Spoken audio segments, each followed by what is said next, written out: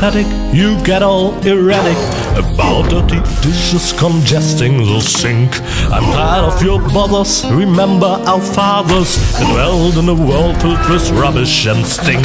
But when all hope was lost, someone raised from the dust. He was handsome and cunning, his haircut had style. Courage was shining in his eyes as he said, screw you guys, mind your own business, I'm off now, goodbye. Rufus scrapes a living on the junk planet Deponia. Ah, terrific. The rotten smell from Sector 9 isn't so disgusting today. Yet when Goal and Elysium appears, everything changes. We need to go back to Elysium. Together, Rufus and Goal try to escape from Deponia. Here we go. I will use my amazing resemblance to Cletus to sneak on board, together with Gold.